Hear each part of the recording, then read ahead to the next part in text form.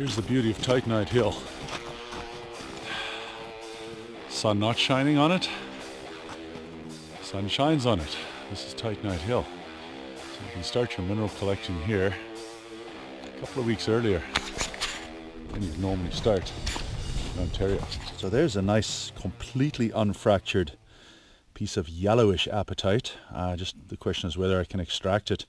But I'd be curious to compare its spectrum to the spectrum of the minty green, just to see what the difference is, whether it's the praseodymium or neodymium that becomes dominant within the actual. As I'm going further and further up the hill, I'm getting closer to the source. I mean, the apatite remains a pretty decent green, although it varies. The bigger it gets, the more fractured it seems. But I happen to know that somewhere just on this little ridge here, I'm probably going to find the source of all these apatites and calcite, the really higher quality stuff. Lower down, you just got cast-offs that seem to have rolled from higher up, or was basically extracted from lower down and if not of the same level of quality, more or less a yellow. So I believe I found the spot where the apatite's coming from. That is the high quality apatite. It's this fissure right here, or calcite vein.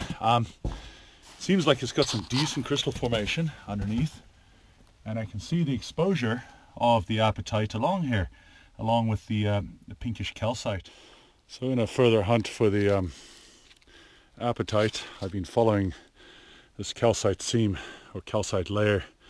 It's pretty well spread like a cap all across the side of this hill, but this is the point of access for me because I can see that there's a little funnel underneath. Before, in previous videos from this area, it's almost like the soil and the minerals flow almost like gold would say in water, you know, and the minerals all settle down in the sort of divots and lower areas beneath the calcite seam. They dissolve out of the calcite, the apatite, the titanite, you know, the hornblends and stuff, and they follow along down these particular natural sort of runways underneath the earth. So here I am. I found a couple apatites so far that are quite nice and of good quality. There's this one, this rock here. Obviously it's got more, and there's quite a sizable one down. What do you found there, Jeff? Yeah, a couple of these big turdy looking amphiboles, fluorocarites, whatever they are. Nice. And that's just up there? That's up there, one of the few spots that's thawed out. Yeah. Excellent. A mineral video is not a mineral video without some good minerals, so I'm afraid I've had to come over here and check out what Jeff's up to. Jeff, Yo. You found some sweet titanite, brother. Can you show it? Oh, nice one. Complete. Oh, that's a beautiful one. Holy. Yeah, today's my day for apatite by the look of it. I've hit a layer. I'm digging right next to Jeff's hole. There's his hole there. I'm thinking I can intercept the cavity that he's working on from that end. I'm going to try and intercept it from this end. But here's a nice piece of apatite, some nice color to it, a little bit fractured again, but my very first titanite, very small. You always know the titanite by its incredible luster. Just found a few reddish ones today. I can see a bit of a reddish glint on this one.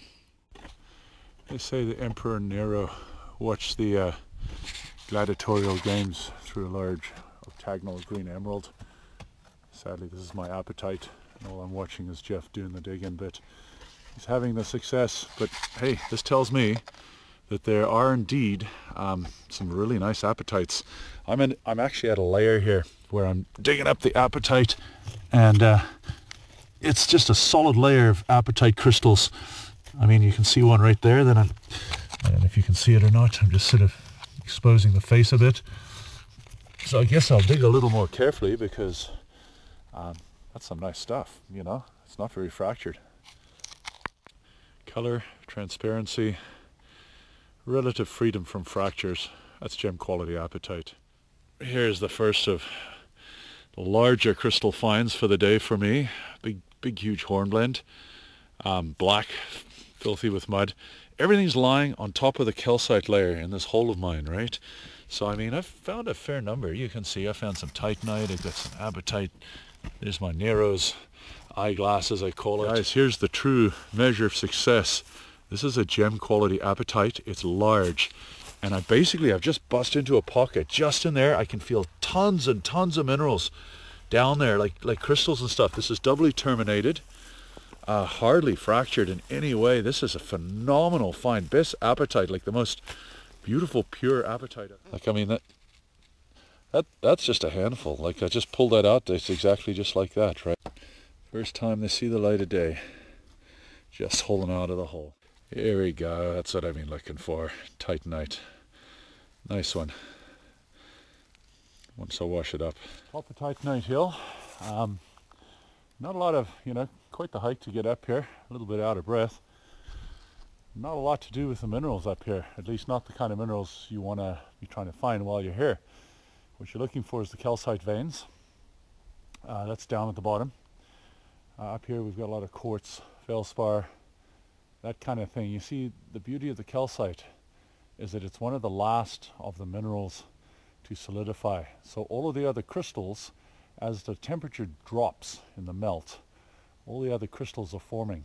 The calcite remains like as a soup, a liquid that holds those minerals that are forming the crystals. And then again, easily it dissolves as well, and therefore all these lovely crystals that are formed in the calcite then drop out, a lot of them being doubly terminated. So yeah, if you're here at the Gibson property, aka Titanite Hill, don't bother coming up top. Stay down below and exploit the calcite veins. That's where you're finding the minerals. Titanite, apatite, that kind of thing. The hole's filling up. My hands are cold. I barely feel the crystals anymore. I mean, anybody who comes will find a real amazing pile of apatite. My mud heap there. How you feeling, Jeff? Hungry? You want to call it a day?